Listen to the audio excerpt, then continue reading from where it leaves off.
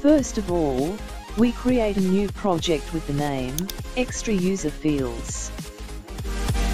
Fill in all required fields such as, short name, project URL, short description, tags and author.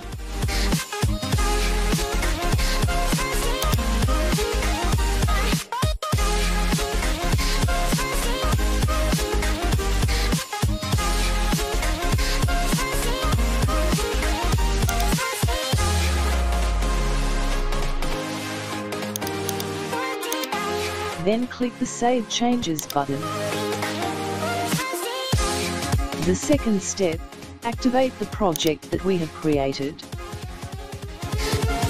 Then we create a README file. We only need to save it. The file will be created automatically.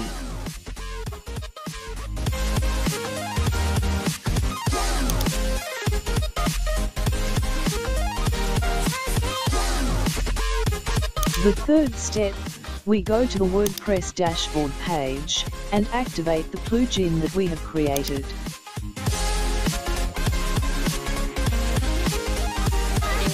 In the fourth step, we will create additional fields in the user data. Expand users and click on the user fields menu. Then click Add New User Fields.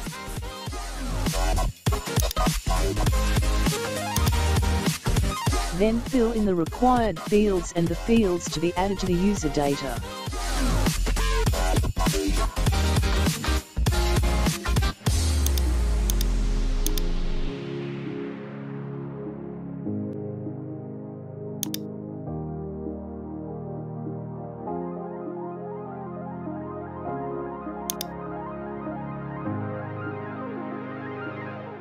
For example here, we will create fields with the names Facebook and Twitter.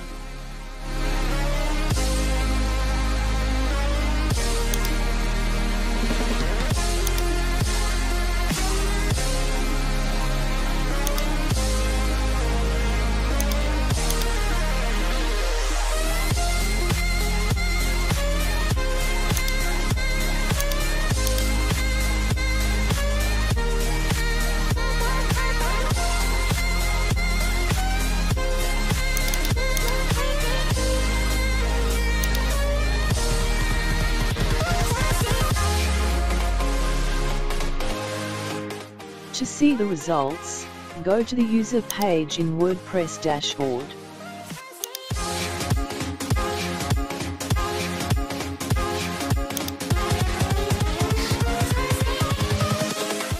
The Facebook and Twitter fields will appear on the user's profile.